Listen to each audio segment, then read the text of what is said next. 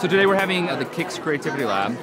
We've got amazing partners that we've invited, a lot of great kids and their families to come in and just do all sorts of activities that can inspire creativity. Kid creativity is crucial because today's kids are tomorrow's teachers and innovators and engineers and parents and lawmakers. And if you look at any of the great innovators that we hold up to kids as examples, they were creative kids. They were the kids who were making things and breaking things and playing in the garage or playing in the woods.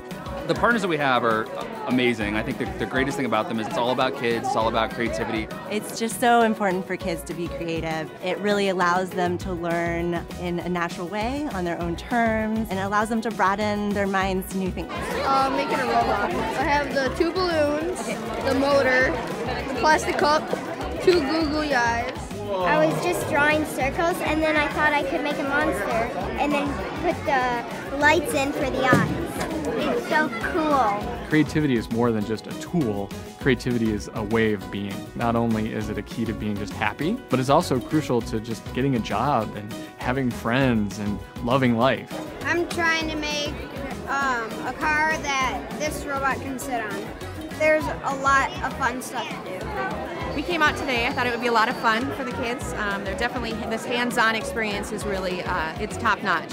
We didn't know much about it before we came, but they seem to be having an awesome time. Children need to be creative to solve problems that we don't even know are problems yet, using technologies that we don't even know exist yet. This is called a Scrabble bot. So you take the caps off the markers, and you turn on the switch, and it kind of moves, kind of shakes, and it colors. It was fun. Creativity builds self-esteem, creates happiness, and makes for a better planet. I think parents are especially wanting to figure out which ways that they can enable creativity, and so this is just one way to really help kids think differently. I would like kids to walk out of here just being inspired to be creative in any which way they want to be.